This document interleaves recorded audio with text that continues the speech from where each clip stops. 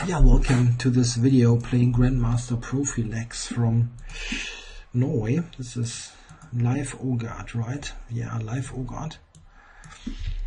Let's go for the Nimzo. Trying to test some lines from my book.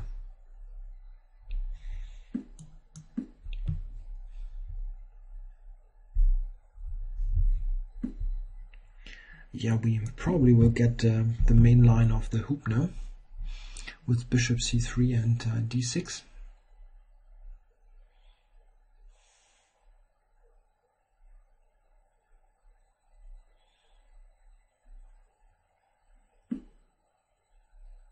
Yeah, this is a very rare move. Okay, I can theoretically at least capture twice on d5. But he's got bishop h7. This is probably not the way to go. Also, I can take on c3.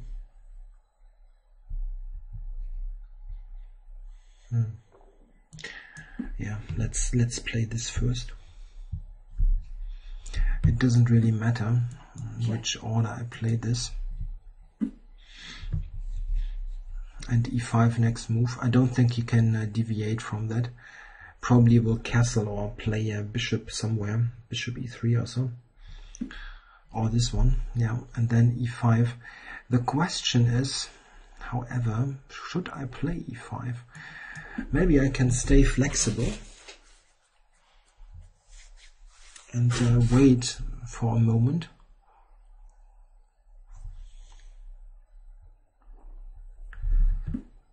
Okay, so he's not going for g4 or anything like that.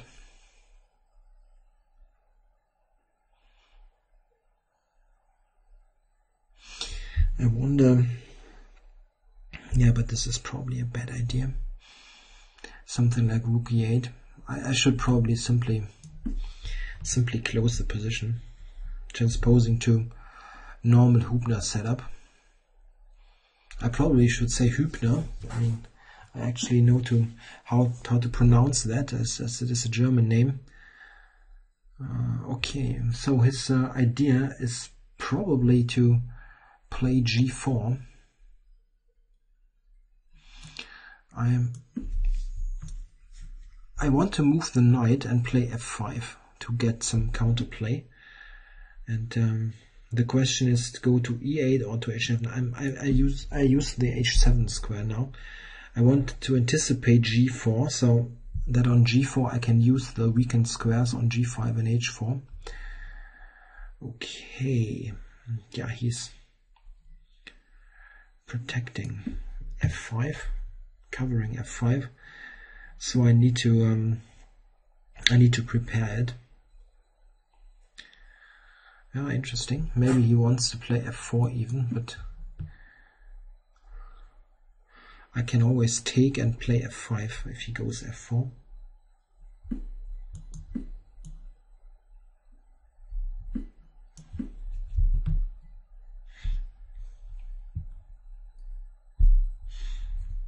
And unless he's got e5 now or some other spectacular move, it should be decent now for black. Maybe queen g2, but on queen g2 I can actually take e4. Yeah, don't even need to move the knight. Yeah, then this is probably even good for black. I can just take and play bishop f5 now, or is there some better move? Probably not. This is also simply good. He's got weak pawns here on f4 and h3. Yeah, this looks like a good move. The knight will be excellent on f5.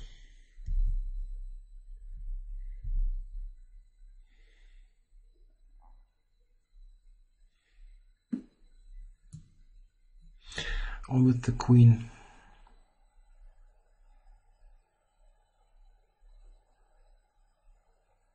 Yeah, I don't know. I don't think he can avoid the queen trade. No.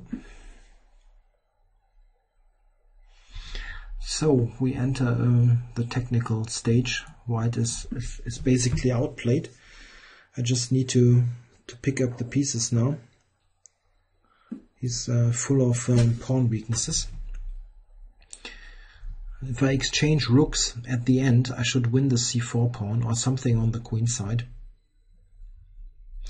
Yeah, this is a bit of a model game for the Hubner. This is what you want in this opening.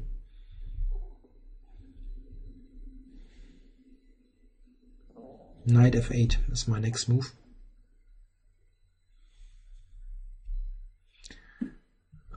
Probably still, yeah.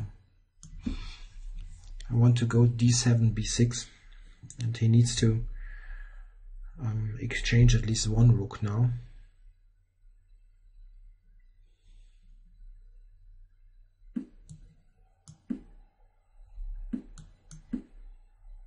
Yeah, now the c6 pawn is the problem.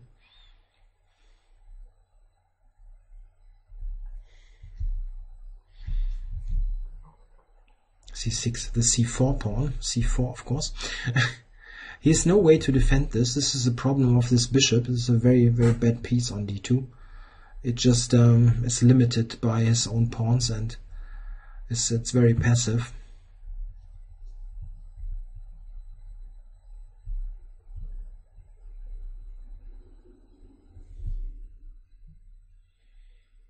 Yeah, he's got no way to defend it. He can play bishop c1, knight b6, knight d2, yeah. But there's knight e3. Or is there something better even? It should be enough. There's even d5 hanging now.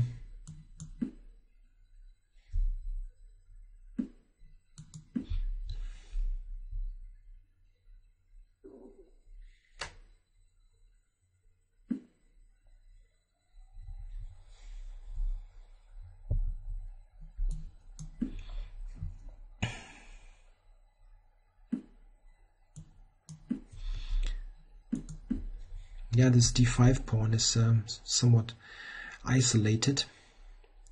It cannot be protected by a pawn. Okay, how to do this now? It's not. I mean, okay, it's. He can maybe play bishop f4.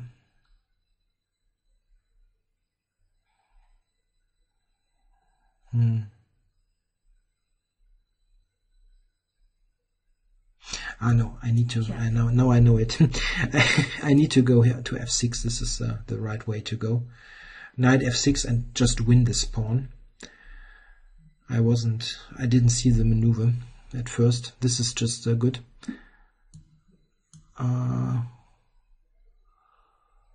Here.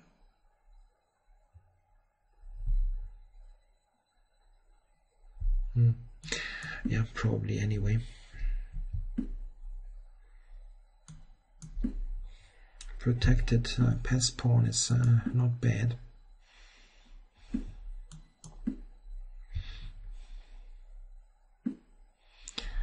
So knight e5.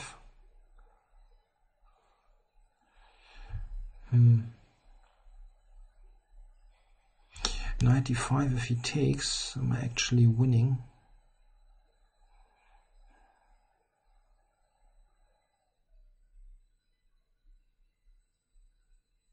Yeah, I'm winning. Okay, it's a bit stupid because he's got 3 seconds, but I wanted to make sure that I really win. Yeah, I pick up f5 now. If he goes king f6, d6, I return and get the d-pawn. So it's a winning king and pawn endgame. Okay, yeah, this was a nice game where the weakness of the c4 pawn at the end was the decisive factor. The problem really was that he played f4 here, and the problem was that here he doesn't have a good way to prevent these 2 pawns to be exchanged, and then he's sitting on all these weak pawns. He really needs to make sure that he can play e5 or so in this position, and this is really really problematic for white already. He doesn't have a good way to make something concrete happen. This is, I thought, due to this not really working. Or bishop f5, it's both good.